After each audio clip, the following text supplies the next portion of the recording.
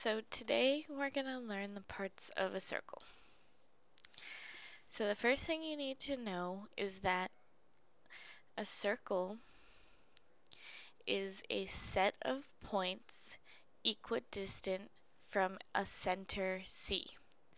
So right here is our center. So if I draw a line anywhere from C to a point on the circle, I'm going to get the same distance between C and that point.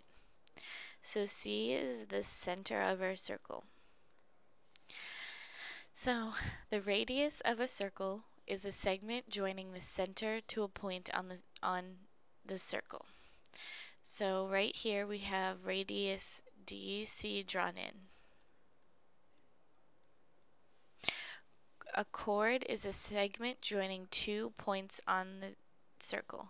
So we have this chord right here, HJ.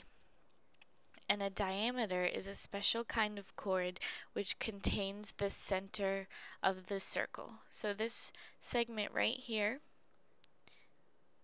it's a chord because it connects 2 points of the circle, but it's a diameter because in the center of AB is C.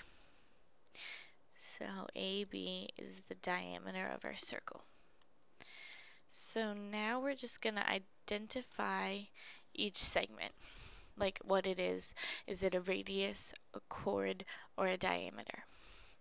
So segment OA. So OA, and just so you know, O is the center of our circle.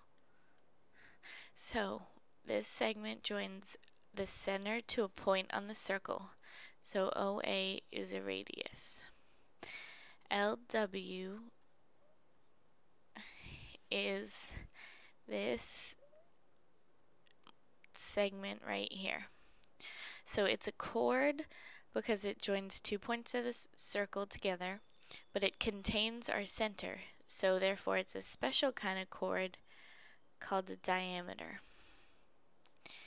DW joins this point to this point. And since it doesn't go through the center, it's just called a chord. AW. So that wasn't drawn in, but it would be this segment right here. AW is another chord because it joins 2 points together but does not go through the diameter. DL is also a chord. WO, so this segment right here, it contains a point on the circle. It connects a point on the circle to the center of a circle, so it is a radius. And if we were to draw in this line right here, LA, it would join 2 points of the circle together, but it doesn't contain the center, so it's a chord.